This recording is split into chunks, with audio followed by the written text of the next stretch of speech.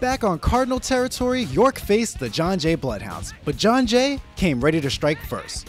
Number 2, Edward Gonzalez netted 2 goals for the Hounds to put York on their heels by the half. The Cards pulled it together though and struck back with a goal from number 11, Menard Millus. A little later, a called handball resulted in a penalty kick, placed in the back of the net by number 10, Khadim Kebe. All the way into double extra time, neither team could take the lead, ending the game in a stalemate 2-2.